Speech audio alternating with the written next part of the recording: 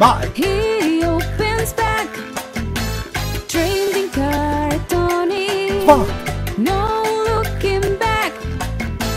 Trading card Tony. Hey guys. That's about that. Hello, it's me, Trading Card Tony, with another pack. We've got Search for Spock, Star Trek 3. There he is on front.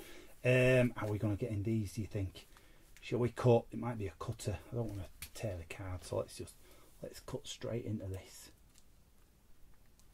Yeah, these packs are a bit strange. It's a little bit like we had there's a Voyage Home series I think we've already done, we've already covered, and same company made them with these black and white covers, and then the cards are in colour. I think it's a bit strange. Anyway, yeah, so let's see what we've got. Search for Spock. Let's tin them out. Oh, they always do that to me.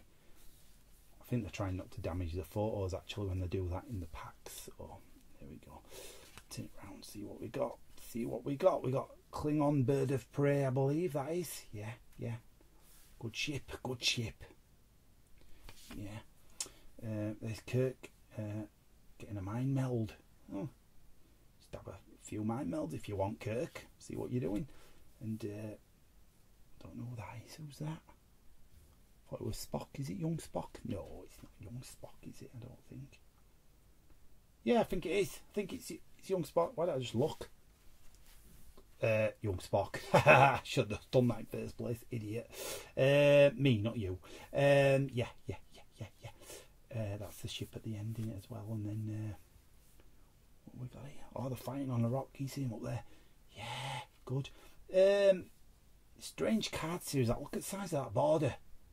Yeah, bit weird. But if you like Star Trek, get them.